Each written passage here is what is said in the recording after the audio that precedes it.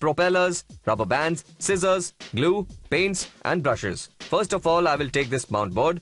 We are going to make a propeller plane. This I have made out of paper and mount board. Make a shape of the basic body. If you want, you can take the reference from any magazine also. And as you can see, at the back I have made two small grooves where we can add the rear wings and the tail. Now as you can see, this propeller works with a rubber band which I have fixed over here like this. For that we have to make a cavity where I can make another small groove like this. Here we will attach the wings, okay? So let's cut it out. So this is the basic shape which we have cut out. Now I will cut it in the middle so that the cavity which we have made can easily be cut and taken out. Over here you can see we have cut the cavity. Now I will take a bamboo stick and stick it here on the upper part of the small groove which we have made. Until it is drying up, we will make the wings of the plane. To make the wings, I am using chart paper. We will make the basic shape of the wings on this. This wing is for the upper side and the one for the lower side is a little curved. I have to curve it a bit at the edges. Now to cut it out, this is the shape of the wing. Now we have to make the rear wings, which are almost half the size of the front wings as you can see. I will take a small piece of chart paper and then make a shape on this also. As you can see, the small grooves which we have made inside here are for the wings to be fitted.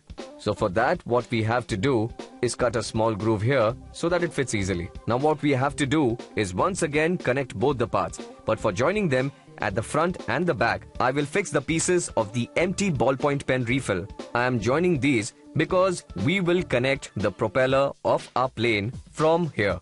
Put masking tape on both the sides so the wings are here and this is the body. To make the propeller, I am using this plastic propeller. It comes with small toys. It has a stick connected to it and this helps to fly. This is quite a big one, so we will cut it. Now I will show you how it is connected. First we will take a thumb pin and make a hole in it. Now I am taking a U-clip and I open it up like this. Then I take this plastic and press it lightly. With a scissor, I cut it out in a way that it comes out easily. Put it inside this, and on this side to lock it up, what I'm going to do is use a bead. Watch this, I put the bead inside and fold the wire like this, and that's how it gets locked. And the empty ballpoint pen refill has to be put inside this and once again fold the end like this. As you can see, the propeller rotates very easily inside this. In the same way, at the back also we have to fix a U-clip so that we can put a rubber band on it and fix it here. The extra bit can be folded and fixed exactly over here. And from the other half of the small wing, we will make the tail. For that, we will make a small triangle shape. And in it, I will make a small cavity so that the tail fits easily into it. And it becomes the rear wing. Come, now let's join all the parts. Then take some masking tape and what we do is on the lower side stick it and on the top we will fix the tail of the plane. What I had done here is made a small groove and had kept it at a slant. This was because when we put the wings they get stuck over here in a slant and for that just press it a bit. When it flies and cuts through the air passes above it and gives it a thrust. So it moves upwards and flying becomes very easy. To make the flight even more easy, I am taking both the wings from the center and folding them upwards in this fashion. But so that it retains its shape, what we'll have to do is take a U-clip, open it like this and fold it in the middle at an angle in which we want. After the U-clip is stuck, it will not bend downwards again. Apply some glue and stick it here like this. And so that it remains in this position, I have cut a small thin piece of mount board which is a little slanting towards the front. Stick it on the wing like this so that the wing remains permanently stuck.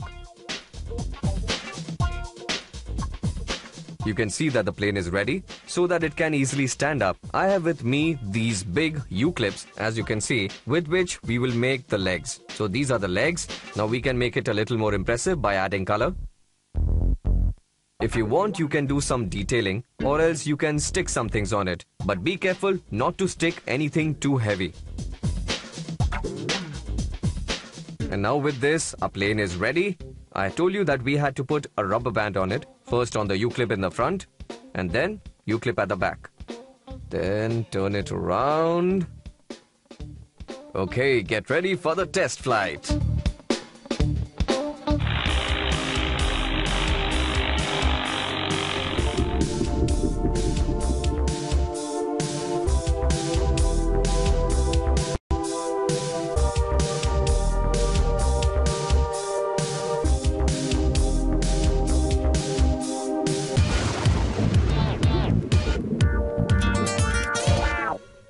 To make a plane, first make the basic shape of the plane on the mount board. Cut it very cleanly. Now make the cavity where the rubber band will be fitted and which will rotate the propeller of your plane. To attach the rubber band and the propeller, you can use the empty refill of a ballpoint pen. For the propeller, you can take a plastic propeller which will be attached to the tip of the plane with the help of a U-clip and a bead. To make the wings, you can use chart paper. The rear wing will be half the size of the front wing and the tail of the plane will be half the size of the rear wing. With the help of the U-clips, you can even attach the legs to the plane. After that, you can paint it with any color of your choice or stick some things on it. Or you can make interesting patterns or designs and your plane will be absolutely ready.